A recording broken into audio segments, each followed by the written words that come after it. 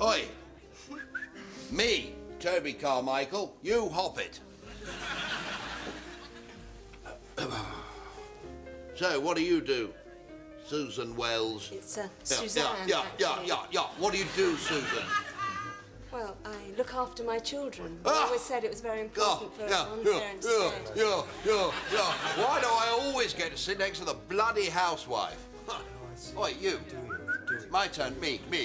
My turn. What do you do? Oh, yes. Hello. My name's Michael. How do you do? What's your job?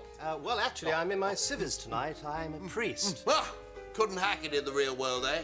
Fled back to the Abbey, free mead. No, it's not actually like that. I work in Somalia. There's just been a civil war there. The conditions are tough. No. I'm a rich man, very rich as it happens. Am I going to get into the kingdom of heaven? Well, that's hardly for me to say. I've only just met you, and even if I did know you, it would be a very difficult question. Now, listen.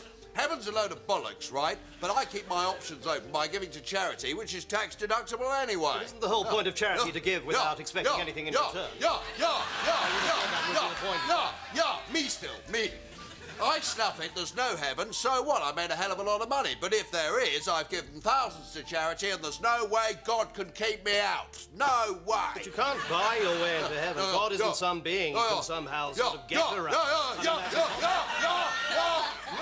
You see, I'm not saying I'm cleverer than God, but I do know one or two things about running a company. You've got to reward those who produce, and so's God. God is not an accountant in the sky checking what's coming in and what is going out. He is not a glorified bookkeeper.